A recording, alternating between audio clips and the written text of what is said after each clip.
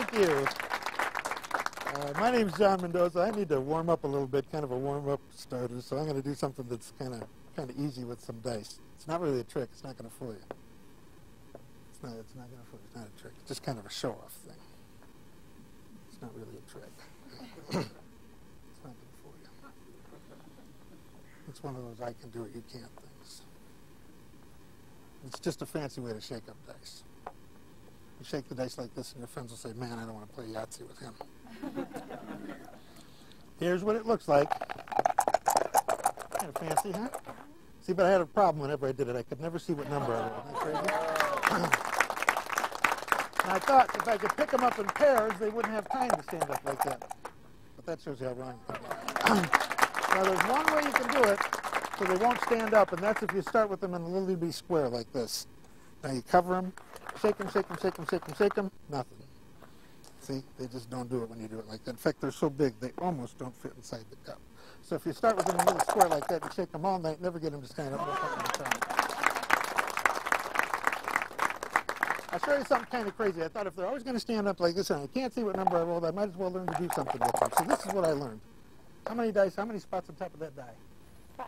Very good, very fast. Okay? Would you believe if I told you there's a 5 on top of that stack? Yes. I got some land I want to sell you. What's on top there? You know, a lot of people think I cheat when I do that, so I'm going to ask you, would you, sir, just pick any one of the 5 dice? Any one at all? Thank God you took that one. I'm going to shake these, and when I get them onto the cup so I can't see them, I want you to roll that die. Okay? Whatever number you roll, I'm going to make come on top. But make sure that mine are all into the cup so I can't see them. Make sure your roll stays on the table. Okay?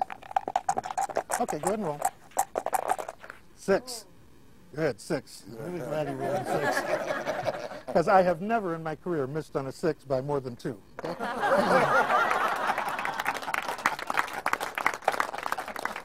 Well, the problem was that the number you rolled was too big. It doesn't work with big ones. Little ones work fine. You know why big ones work and little ones don't? What? See, you're not paying attention because big ones don't. Thank you.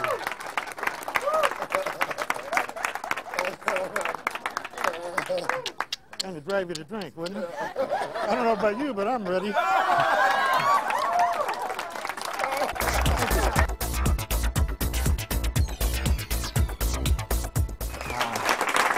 Wow. I love Las Vegas. Las Vegas dice, a dice cup, and some dice. You might want to check those out, make sure they're okay. Just ordinary stuff. That's what I like. You go to any bar. Well, not any bar, but you could.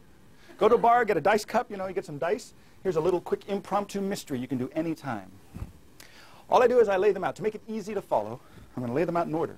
That's the 1. This would be the 2. Yes. Yeah? What's next? All right, lucky guess. And lastly, of course, the 4. So the 1, the 2, the 3, and the 4. 4 dice, 2 empty hands, and an empty dice cup. It's a simple mystery. I found out from experience that if I cover 2, 2 will be exposed. I can do this anyway. I can cover these 2, the other 2. No, really, no matter how you do it. Cover 2? No. Any combination. I want them to hop around, so I'm going to cover the ace and the 2, the 1 and the 2. I'm going to try to get it to go from one side to the other. Look, look, look, I felt it. Look. The 2 just jumps across. Oh my God. Yeah, I'll do it again. Look, look, the 3 is next. A little rub. Yep. The 3. The last one here, you can help out. Just touch over here. Wiggle your fingers over there. Nice job. Look. Gone from here, over to here. Ladies and gentlemen, ace 2, 3, 4. Walk away clean. That's it. Yeah, thank you. Thank you. Ah.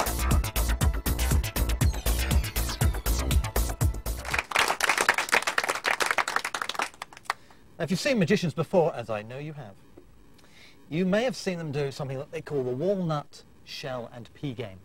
And it normally uses 3 walnut shells and a little sponge pea. Well, this is a slightly different version. This is my version. This is the I couldn't afford the walnuts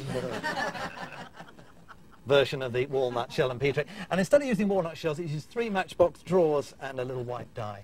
But the idea is basically the same. The die is placed under the box. The 3 boxes are mixed up. basically you have to follow where the white die goes. Well, a mix-up in slow motion might look a bit like this.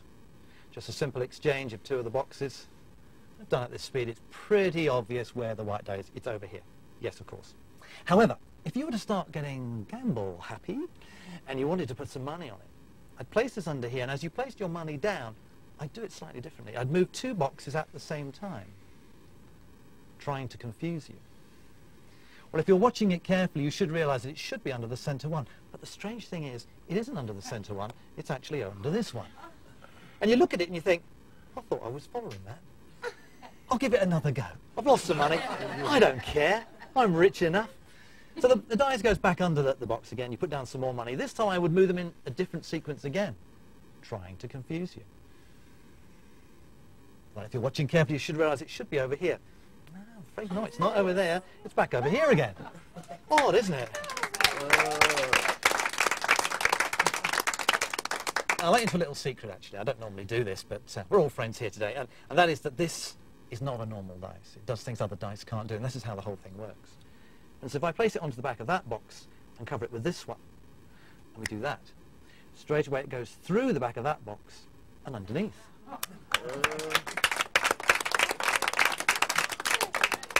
In fact, if I take the dice and put it away completely, we can take this one stage further. I'm just going to stack the boxes one on top of the other, like this. All I have to do now is to remove the dice invisibly. You will have to trust me. No chance of that, then. Place it on the top of there, and it goes down through that box, and ooh, look, onto the back of that box. Now, some people say to me, sorry, I've worked this out now. You're using more than one dice. Would I do that? Well, actually, yes, I would if I could get away with it. Yes, the extra dice I'm using is that green one there, that green one there, and that green one there.